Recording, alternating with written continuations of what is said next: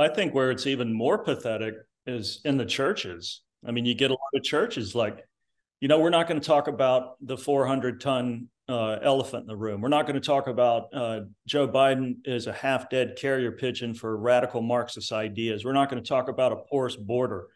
We're not going to talk about the grave potentiality of a national security risk that is along the lines of just what happened in the Gaza Strip with Israelis, being attacked by terrorists.